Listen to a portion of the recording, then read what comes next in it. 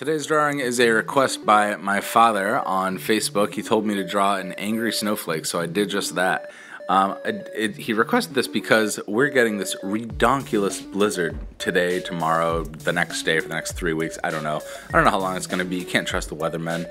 It brings me back to a time when I lived in Manchester, New Hampshire, and I had a studio, and we would, I'd like sometimes just fall asleep there and have to walk home in like the middle of the night, or drive home in the middle of the night. I happened to have to walk this one time, and there was this big blizzard. It was terrible. I had to walk because I was just snowed in. And it was really kind of cool though, because it's like 2, 3 in the morning, and I am just solo walking down the middle of this bridge that's going over water in like the tundra. It was incredible. I think I might have to go for a journey today to get some coffee or some pizza. Pizza's always good whenever there's a snowstorm. It's kind of like a little known fact about cold weather. Pizza always makes it better. In fact, pizza always makes every situation better. I want to thank you guys for watching today. Thank you to Miles for helping me out here.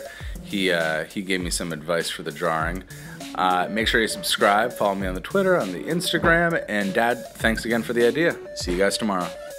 Well, ladies and gentlemen, we are snowed in, and we happen to have these big old windows that shows off the snowstorm outside, but this guy's doing something. What are you doing, man?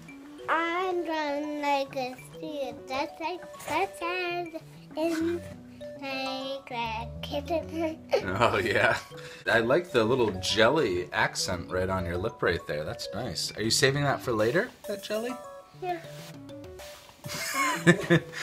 Thanks for sharing, Miles. You are doing some beautiful artwork here. We really like it. Can you say goodbye to everybody? Goodbye, everybody. Bye. See you later. Goodbye, folks.